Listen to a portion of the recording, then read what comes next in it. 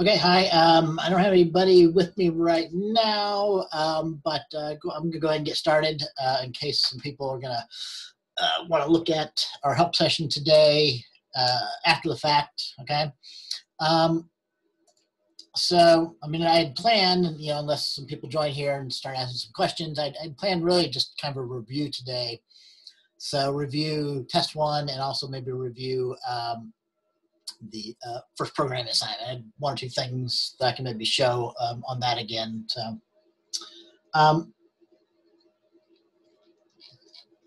So first with test, everybody pretty much did fine on the first test. Just a couple of general things, general suggestions.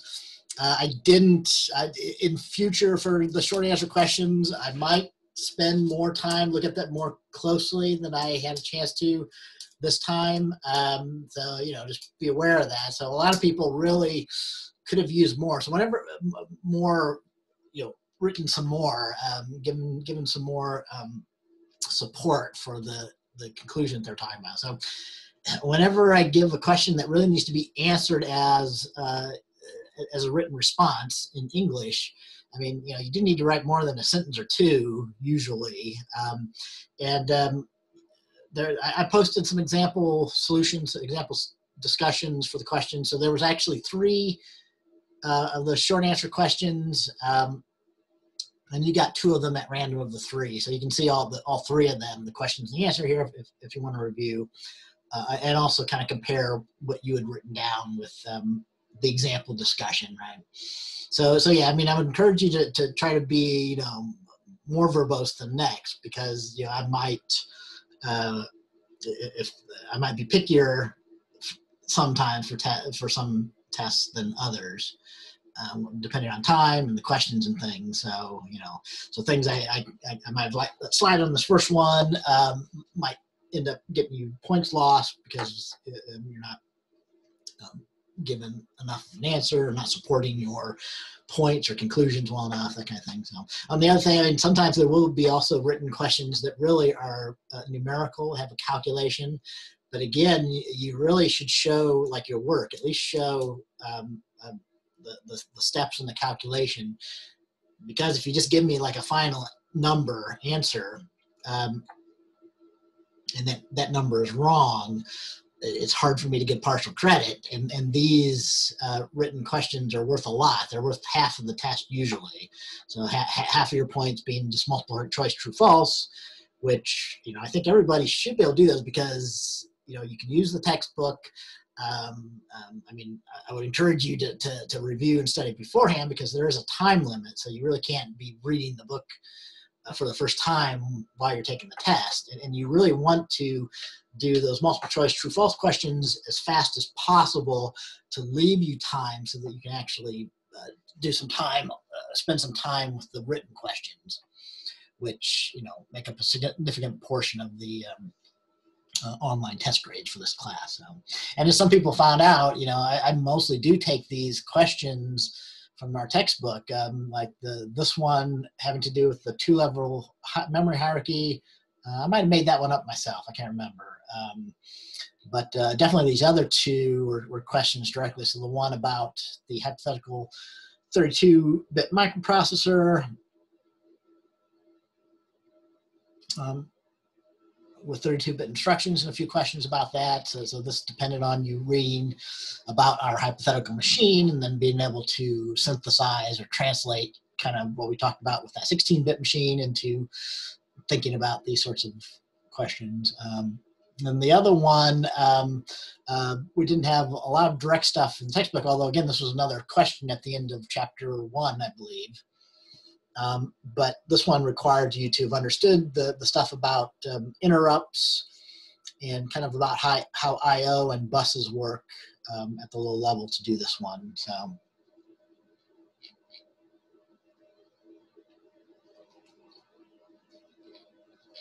all right. So yeah, I'm not going to walk through these. You can read these if you want to compare or get more of an explanation. So, but yeah, the other thing though, like I mean, you maybe don't have to do this much discussion for each one, but yeah, like this one, you know, I mean, this is really at least kind of minimal of kind of what you should be doing. You know, definitely if there's multiple questions asked, multiple parts to a question, make certain that you explicitly address each one and you explicitly label those so I can easily find those when you're talking about part 1 versus part 2, part 3, that kind of stuff. So, all right. So that was really all I had to say about the test, unless people want to ask some other questions here or later. And also, you know, if you had questions about the multiple choice true false, you do need to go to the test review. So I talked about that. You should be able to bring up a review of the test, your answers, and my feedback. I mostly gave feedback for the short answer questions, so I might have given you, although again I didn't give a lot in this test, so most of your feedback is going to be through reading my example expected answers and discussion of these, right? But I sometimes have feedback on those, and there's sometimes feedback for the multiple choice true false, a discussion about those, or maybe where to find those in the textbook, where those questions are asked. So, okay.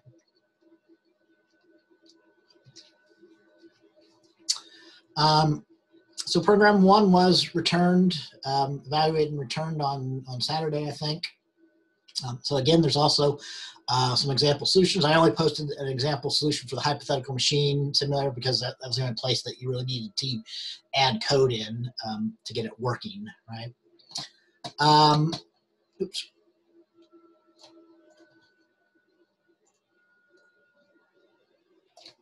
So I had a couple of things that, that I'd like to maybe talk about on that.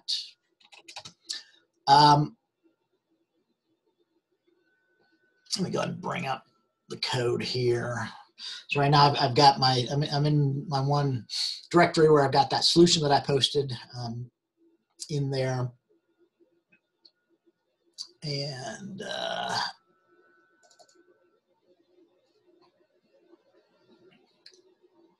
my system's being a little bit slow. I hope I don't crash again like we did for our last session.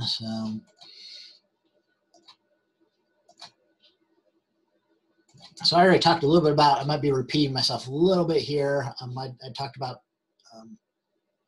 like running the unit tests and running the system tests before. Here now I can finally bring up the example solution. So let me get the tests open up in case we need to look at those. And let's get the header file opened up and the implementation file opened up. So hopefully after this first assignment, you know, if you've never worked with code split across multiple files or with C++ code split between headers and the CPP or the implementation file. So now maybe you've kind of seen this and kind of understand at least a little bit better what's going on. So one of the goals of this class is to get some experience with code that's more realistic. So code split across multiple files, code using a unit test framework, and code using an object-oriented design where we split the API or the definition of the class. That's normally what goes in the header file. So like the definition of the hypothetical machine simulator class, we split that from the actual implementation, right? And when you're working a multi-file project, you do that because anything that just needs to use the hypothetical machine simulator class, all it has to do is include this header file. That has all the information that you need in order to use the class.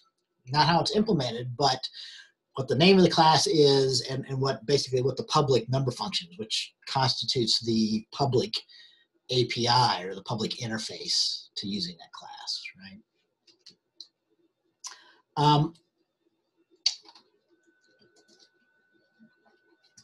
So I'm not going to, I mean, you know, you can look through if you had questions specifically about any of these functions to implement. Most people either didn't get very far. And again, you know, I expect everybody to be able to, at least for this class, submit a correct submission package that can be extracted. So you use the make submit from our build system, and you are using our build system. and it can compile. So I'll give you the code that compiles as a starting point, and you've completed at least the first task, because for probably most all these, maybe not on the last assignment or two, but certainly for the next 2 assignments, I will probably be going through task 1 for these assignments in our help session, the week, the 2 weeks before it's due, or at least a week and a half before it's due. So maybe starting this Wednesday or next Monday, I'll start going through assignment 2, right? But yeah, I'll usually give you that first task. So you should be able to submit something if you just watch my help sessions or participate in the help sessions that can be extracted, compiles, runs the test, and has the first task completed. If you do that, you get 50, 55, you get about half the points. And then everything else from that is going to be doing the subsequent tasks. So keeping adding on more and more complexity till you get the full simulation for that week's, for that unit's simulation, whatever we're building.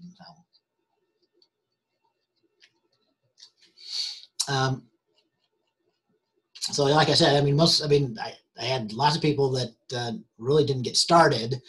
And I had some people still that were giving me something that didn't compile and run, which you didn't get any points for that.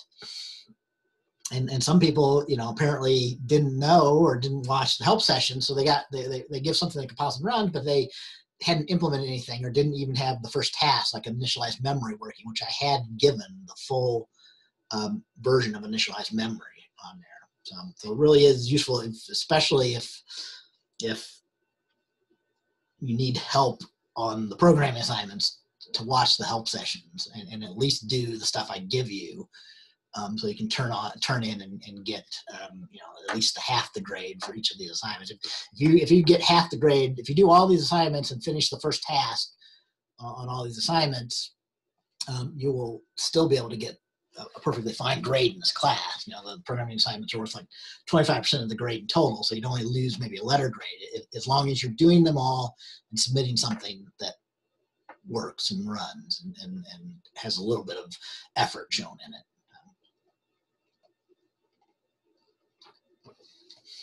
Okay, so yeah, but most of the people that kind of got past task 1 or 2 basically usually had pretty much everything working then, right? With the possible exception of a bug or 2. And I tried for anybody who was running but didn't have all the tests passing or had something that was a bug. I tried to debug it and give you a good description of what the problem was and what you could do to fix it, or where to start at least. So yeah, most of these, again, if you understood these and if you're correctly reusing the previous functions, so the peek and the poke, if you just use the translate address, are pretty simple, almost 1-2 liners. I could have done this all in one line, so it's at memory address and just call the translate address in there equals value. Likewise, I could just return memory and then call translate address, but I split it. It's probably a little bit more readable to split this a little bit, but this is essentially almost like a one-liner. And these functions basically give you the basic thing you need to be able to read and do the basic memory read and write that you're simulating for the hypothetical machine here. So these allow you to get values into memory and get them back out. And then if you use those, again, if you reuse those, that makes most of these, the fetch, not the execute, but the fetch function, and then the implementation of the specific execute, like execute load. In fact, you didn't, the assignment, I have some exceptions, examples of exceptions on all these execute ones, execute load, execute store, but I don't think we tested for those. So you really didn't need these exceptions in there. And that was one of the biggest tells for me that some people were reusing or just using the past solutions. If I saw these in there's nothing that forced you to have these. But there's an example of doing some extra error checking. But besides the exception I threw in there and the error checking, again, all these like execute load was really just reusing peek address and could be a one-liner. So you have to, whatever the instruction register is pointing to, you need to read that out using peek, put that in the accumulator, right? And for store, whatever the instruction register has, you want to store the accumulator out into the instruction, to the memory address pointed to by the instruction register, the address part of the instruction that you're currently executing, right? Which should have been decoded in the execute step. I'll go back to that real quickly here, right? But again, that's just a poke for the store. Add is just a peek. So again, an add instruction contains the opcode and the memory address of the thing, of the location in memory you're supposed to fetch to add to the accumulator and put the result back into the accumulator. So again, if you reuse peek to what the IR address is pointing to, that'll read the value out. You can add that to what the current value is of the accumulator and save it back in. So again, it's pretty much like a one-liner, except for the addition of some error checking that I had there, and subtraction is basically the same thing. And then jump is really just changing the program. This is the example of a flow of control opcode or instruction type in our hypothetical machine that our textbook talked about. So really the execution of a jump is just taking that address, this part of the opcode, and modifying the program counter instead of modifying the accumulator like we do for the arithmetic instructions, right? So again, that was kind of pretty much like a one-liner. So the only kind of real complicated one that really needs more than like a single line or two to implement was the execute function. So if you followed the instructions in the assignment, this one you did have to do some error checking again. I believe I specified that and had that in the unit test, maybe not, but check that after the fetch, we've got a valid instruction. So instructions can only be between 0 and 9999. So negative instruct. So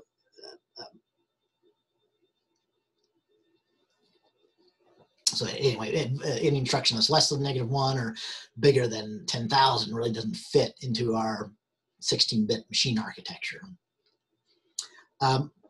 But yeah, the decode, and this was described in the assignment description, the decode is really,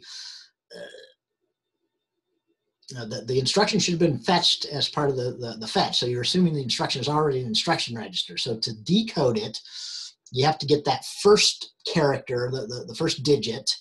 That's the actual opcode, right? And by doing an integer division by 1,000, that will, divide it by 1,000, and it'll just throw away any fractional part. So, if it's 2,000 something, you would just get a 2 for the add instruction, if I remember that right, or whatever that first digit is. So integer division will just get that first digit. And then the address is really the other 3 digits. So again, if you divide by 1,000, but if you take the remainder, if you're doing integer division and take the remainder, that will chop off that, and we'll just give you the remainder. So 9999 divided modulus remainder 1,000 is just 999, right? So anyway, that was described. That's how you decode it. And you were supposed to automatically increment the PC, the program counter. So you had to have an instruction in there somewhere that called the increment PC function, as long as the instruction we were about to implement was not a 0, like a halt instruction. And then after that, although this function is a little bit bigger than all the others, except for maybe initialize memory and translate address, but the rest of that is really just kind of a big switch statement, or some people use if-else statements, which is fine. But I really do encourage that if you have, learn your language. So switch statement is directly made for this, where you have a multi-option of choices to execute, right? So, and each one of these, like load store, needs to just call the sub function to execute the basic thing. Okay, so if you did that, so the other thing I was kind of really going to show, I showed this a little bit, and I mentioned this to some people, but if you did that, you should have then, been able to get all of your system the unit test passing, right? So when you do your make tests, it would run the unit test. Now, some people noticed that even though they had all their unit tests passing, they weren't getting all their system tests to pass. And I kind of want to discuss that a little bit because you'll need to understand that better for some of the future assignments and be able to use that. So the whole purpose of building this it's really not really these unit tests. We want to end up with the actual simulation, and that goes into this .sim file, okay? So the unit test is really running the simulation on different programs. Like I've shown before, the simulation that's built is really just a command line program. So it's built, and in all of the simulations we do for the units 2, 3, 4, and 5 for this class, they'll all be of the same structure, although they might have different command line parameters. But usually they'll take a couple of different command line parameters, and then they'll take one file as input, which represents the thing that we want to simulate. So it represents the data or the starting state for the simulation, right? So in this case, all of our simulations are in sim files. So so you should learn how to run these by hand. So if I want to run the program 3, which was part of the unit tests, we have to specify max cycles, like 100, which is what I typically used in all my examples.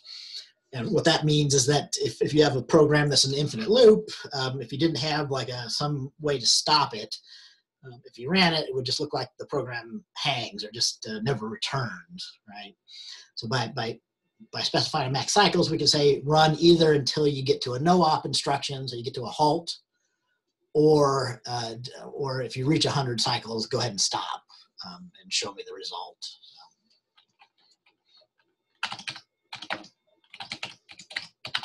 So, and then if I wanted to run program 3 or program 2, so here I'm specifying a relative path name. So my current directory is this, and then the file I want to pass in, which is my second file, I can find by saying go to the sim files subdirectory and then find the program name, program2.sim, right?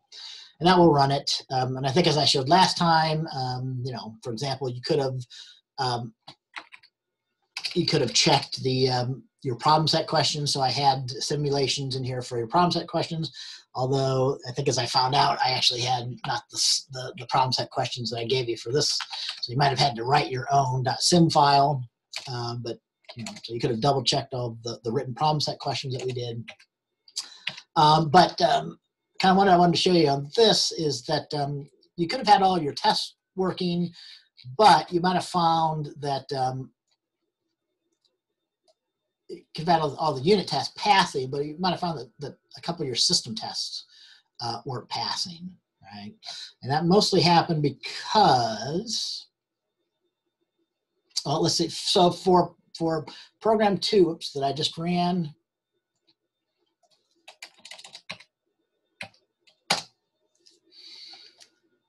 or I guess it's program 3 and 4, maybe 3. Yeah. So let me do that again. So for program 3, I'll just show the last cycle 4 here. So at cycle 4 on the fetch, so this is the contents of memory, or let's look back at the end of the previous cycle. So the program counter was at 103, which is the next, we're going to fetch our next instruction from memory address 103, and the accumulator had that value, and this is memory here. Okay, so when we do our next cycle, when we fetch from 103, we're going to be getting this value 1200 into the instruction register, right? And then notice, so 1200 means opcode 1, so that's a load. And then we're specifying that we want to load from memory address 200, okay? But it's not completely obvious from here, but if you look at this, the program 3 simulation, just open that up with a plain text editor. The memory that we're simulating goes from memory address 100 to 200, okay? So memory address 200 is supposed to be illegal, so it's not valid. It's not within the range of the memory that we're simulating, right? So what we expect when we run the system test, and this is what we actually expect and we're testing for, we expect an exception to be thrown, so we get a runtime error, right? And you should be getting the error from the translate address, because translate address was where you were supposed to check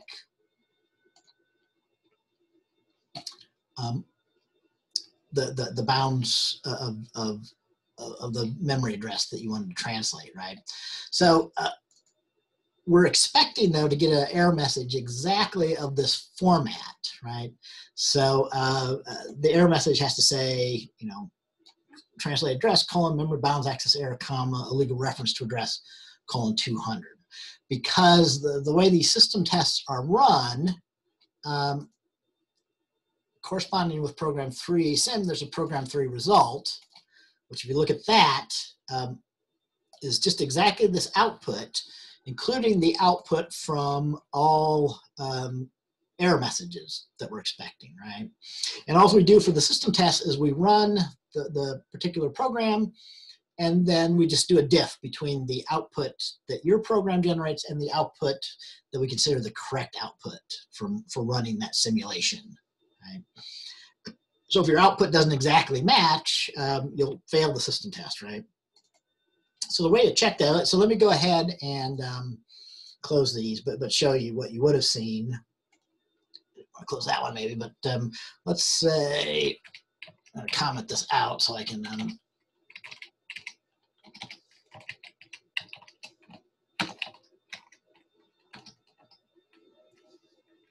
oops.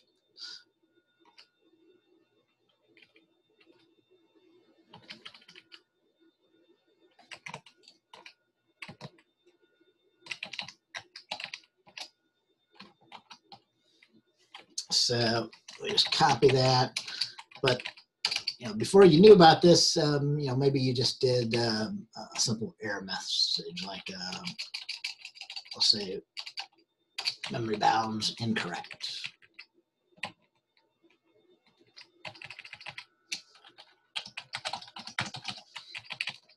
And that was it, all right? So that was the whole message for this exception. So that's fine. I mean, that would have passed the, so let's build it.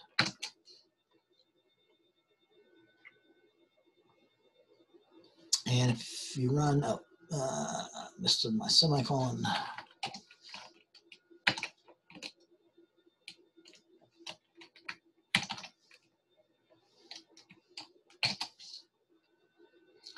And if you run that, I mean, this will still pass the system test because you're throwing the exception where we're expecting, but we're not really testing if you're getting the right, getting the exact error message. Now I think about that, maybe I should just add that to the test. That way I can force you to get the right error message out of this. But yeah, so if we run our test, we should find that all the tests pass. But if we run our system tests now, we'll just run all of them by hand by invoking, you'll see that we're failing 3 and 4, okay? So if you need to understand why you're failing a system test, this is the general procedure, right? So if I'm failing system test 4, I can 3, I can run it by hand, like I did. Right? And if I want to, so you notice because I changed that, now we get the error message memory bound incorrect. But it might be hard to because it could be a real bug instead of just you know, the exception message is a little bit different. Although that's the only thing. If you had all your unit tests passing, that was probably the only thing that could have been wrong when we're doing the full system test here was these error messages, right? So you most likely would have had everything right, but maybe not. So you could have done something that was passing the system test, but passing all the unit tests, but still had a problem when we ran a full system simulation. So probably unlikely for this assignment, but maybe not so much for some of the next one, right? So anyway, if I want to, I could output that to a file like program03.out, right? So again, this is Unix command line usage here.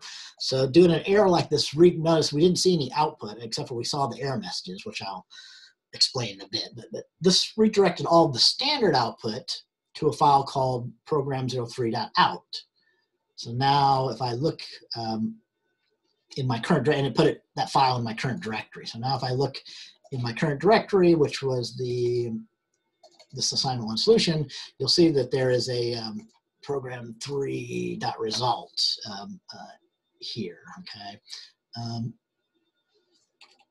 A lot of these others are because I was doing some examples before this class here for some other people. But anyway, so the one thing that I just created, that I just did on this, was to create an out file called program03.out. Okay, these are just file extensions, you know. So in Windows, it kind of forces more, you know, the extension. You need to have the right program associated with it so you can open it up, but it's a little bit looser. So it's just by convention. You know, so I can open up out files and anything. Since this is just a plain text file, I can use plain text editors to look at this. So anyway, that output file has the same standard the same output that was being generated when we ran that, but we just redirected to a file. But we didn't get the standard error, which we need to because we're testing both the standard output and the standard error. So you can also do this little trick. So what this does, if you put 2 out, that's an &1. This means 2 is representative, means the standard error. This redirects the standard error into the standard output. So the result is that both standard output and standard error messages get sent to the standard output, and then the standard output gets redirected to this file.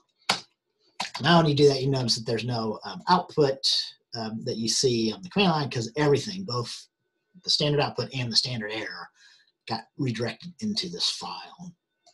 And so now we'll see down here we've got that, plus we've now got the error messages, right? And then to finish this up here, the system tests are really just running the simulation and doing a diff. So you can do a line-by-line difference on plain text files using the diff tool. So if the diff between the program03.out and the sim files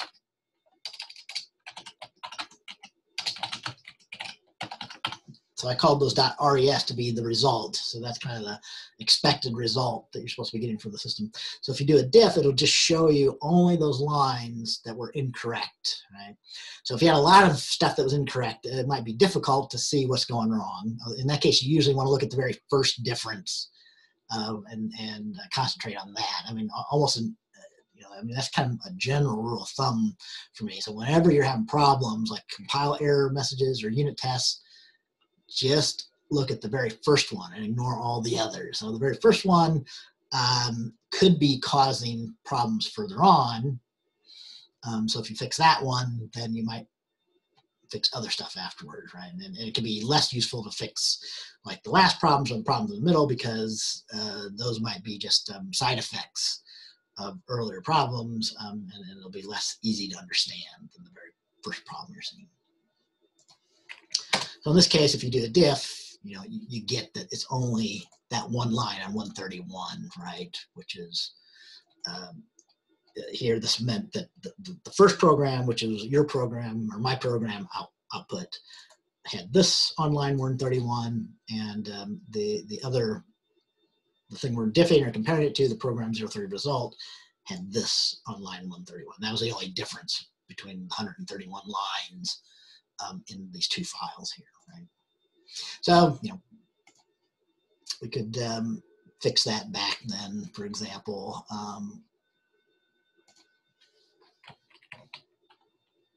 Although again, I mean, it does have to exactly match. So if you have a spelling mistake, or even more subtly, if you have like some line space mistakes, so if I put a space before and after, even though everything else is right,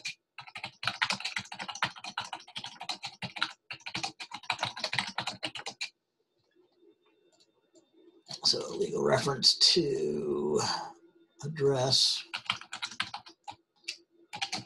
So here, I won't put the extra space there. And I'll even put out the address here, like that. So, oops.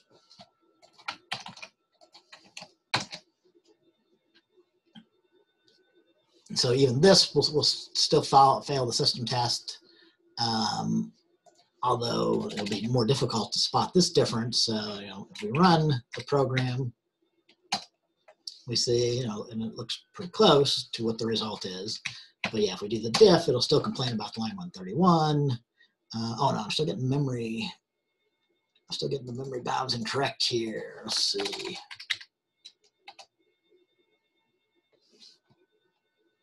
Oh, because I didn't output that to, so if we take the results and put it out to an output file, and error as well, there we go.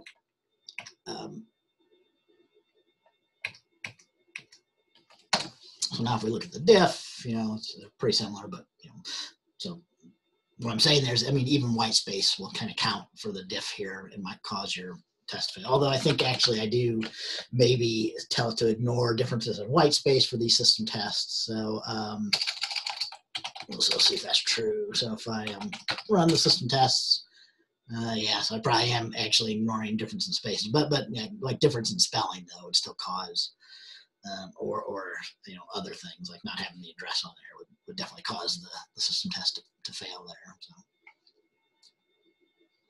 All right, but yeah, I did want everybody to kind of understand, I mean, that's really the purpose of these simulations, is that final simulation. And I also, kind of the reason why I put in the system test is, you know, you might be forced to actually go through and run the whole simulations or understand it from running the full simulation, because for some of these other coming up assignments, there'll be other things that you'll have to do to get the system test, the full system test to work for some of these things, I believe. So, but in general, that also just is meant to help you kind of understand, you know, the purpose of the materials that we're going through for this class. You know, so in this case, since it was kind of introductory unit, I wanted everybody to make certain they had a good, solid foundation of, you know, the basics in theory of how a computing machine operates, you know, the ideas of the fetch execute cycle, and other things that we didn't have in the simulation. So kind of how the memory hierarchy works, and interrupts, and that kind of stuff. So. Okay, so maybe one final thing. So let me again bring up the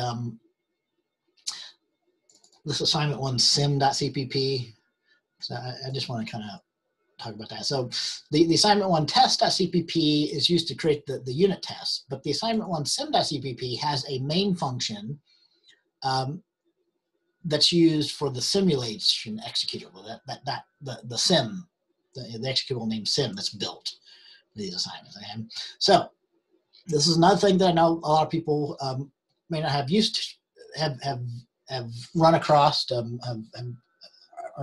not so familiar with. Okay, so this is an example though of a command line program. So we are using these arguments to main, which are known as the command line arguments. So argc represents the command line argument count, and argv represents the actual values of the arguments. Okay. So as you'll see, like if you give the wrong command line arguments to a command line program like this, so if I don't give any command line arguments, it doesn't actually run the program. If I actually run the program, it instead jumps to this usage message, okay, and it prints out how you're actually supposed to use the program. So you're supposed to call it with sim, and then you're supposed to give two parameters, two command line arguments, the max cycles and the program.sim there, right? So basically it does that. It calls the usage message because it's expecting argc, the command line argument count, to be 3, okay? So when I call the program like this, without any arguments, it actually gives me an argc of 1 because it counts the program name as one of the command line arguments. Okay, so here if you looked at argc, it would just be 1, and since 1 is not equal to 3, instead of trying to run the simulation, it instead calls the usage function, and the usage function just prints out a usage message and exits immediately, right? But if argc is 3, that means we have exactly the amount of arguments that we were expecting. So then we try to parse those arguments, right? So if you have arguments that you're expecting, you can try and parse them. So we're expecting, so argb 0, since there's 3, so again, for invoking the correct way to run a simulation, we would say the name of the program, the max cycle is like 100, and then the name of a file that has the initial state of the simulation to run. Okay, so these are the command line arguments, and these are going to be separated by white space by the operating system. Actually, probably by the bash shell, but by something will separate by white space. So it considers this argv 0. So this is the argument value for a command line option 0, which is always going to be the name of the program, however you invoked it. This is argv1, so the first command line argument is the value after we separate by white space, the one that we find, the second one, argv1. Now this is the third one, so this will be an argv2. So now we're using zero-based indexing, so for an argument count of 3, we expect to have arguments in argv0, argv1, and argv2. And these, so I know this gets a little bit complicated because it's a char pointer, but really all you have to understand is you can kind of treat argv then as an array of character pointers. So it's an array of old style, the way that we used to work with strings in C, just as an array of regular characters, okay? And that's what you get, right? So since this is an array of characters, we need to actually convert it into an integer. So we can use a C library function called ASCII to integer to do this. So when you're working with old style C strings, so arrays of characters, old style character arrays, you usually use old style C library functions like ASCII to int or ASCII to f, A2F for ASCII to float, or things like that to do simple conversions like this. So this will change that from the array of characters into an integer, so 100 in my case. And the second notice, I normally use C++ strings to represent strings because they're much more powerful than using arrays of characters, but since we've now got an array of character for the file name, I need to convert that into a string. So calling that array of characters and instantiating a string object with that array of characters will give me a C++ string with the file name. Okay. And then we continue on. So then from there on, so this is what will normally happen for all the simulations that we build for this class. So we'll usually call like one or two things. So we'll first start off by just loading the program. And in this case, we load the program that was indicated in the argv2. Right? And then there's some extra error checking here. So, if I wrote the load program for you, which I'll probably usually do, but if that's a bad file name, this won't actually return. It will just immediately exit. So, we can look at the load program real quickly just to understand it. So for example, the very first thing we do in load program is we try and open a input file stream on the name of the program that you gave us. And basically, if after you try and open that file stream, input file stream, it's not open, that means that that file is bad. So you gave either an incorrect file name or something. In that case, again, we throw an exception, right? So here we try that, and then we catch the exception, and then we print out that the simulation run resulted in a runtime error, and we print out the exception message, which is passed in all of our simulator exceptions as this message here, right? So I can show that, so if we run sim, but I give a bad file name like bogus.sim, which doesn't exist, we'll end up throwing that exception from the load program that could not open program file, and then we give the name of the file we were trying to open there in our message here, right? Otherwise, it'll open the file. It'll expect it to be in exactly that format.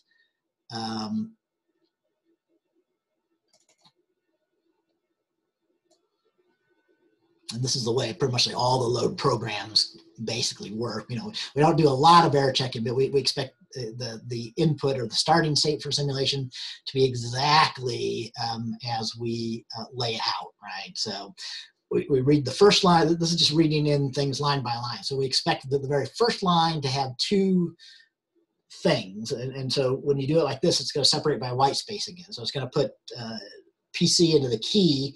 And since we stream the second thing into an integer, it's going to do the conversion for us. It's one of the nice things of using file streams instead of using low-level C I/O. So here it converts automatically from a string that we read in into an integer. And yeah, if we don't exactly get that, or if an error is generated, we'll just throw an exception. You know, that we didn't see the program counter as the first line, right? And so on. So we expect the next two values to be AC and then another integer. And then the next line should have three values, which is, you know, and it should, the first one should be mem, and then, you know, two values, which are the base and the bounds address, which we use to initialize memory with.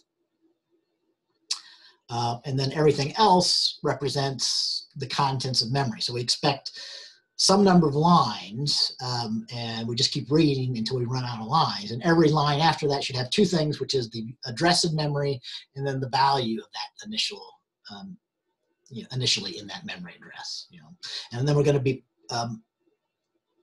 basically, don't worry about this pushback. We're going to be poking those in. So every time we read in an address and a value, we poke that value into our simulated memory at that address, right? And so that's how we load a program here. Okay? But again, I wanted to kind of show that, you know, so back to the main function here. And then, you know, after we load the program, then we just call run simulation. So if load program succeeds without an exception being thrown, then we're safe to try and run the simulation. So that was, again, that was the thing that I gave run simulation to you on this assignment. I might not do that for all the assignments, but that was the thing that used your fetch and execute functions that you implemented to simulate a fetch execute cycle here, okay?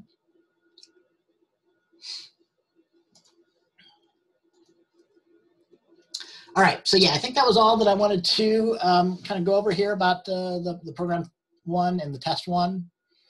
So yeah, as usual, probably certainly starting next Monday, I'll start kind of talking about the second programming assignment. I'll probably start with the second problem set, and maybe talk about what our second unit here is about, which is about processes and threads.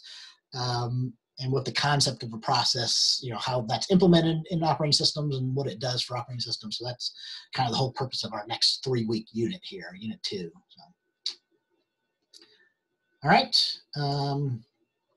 Yeah, with that, I will go ahead and end it. As usual, you know, if you have questions, feel free to email me while you're working on things anytime. And you know, I can answer by email, or we can set up Zoom sessions or whatever. So. Okay, that's it for this session. I will see you guys next time.